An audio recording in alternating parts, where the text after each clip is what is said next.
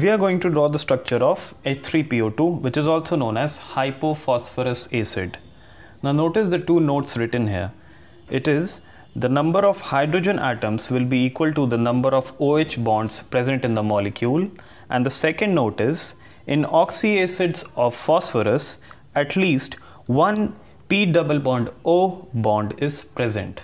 Okay, now first we are going to go with this note, the second note, which is we are going to write the central atom phosphorus, and at least a single P double bond O must be present. So we are going to draw a single P double bond O bond.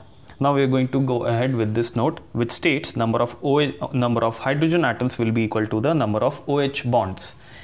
We have got now just left, we are left with just 3 hydrogen atoms and a single oxygen atom, as we have already used the other one.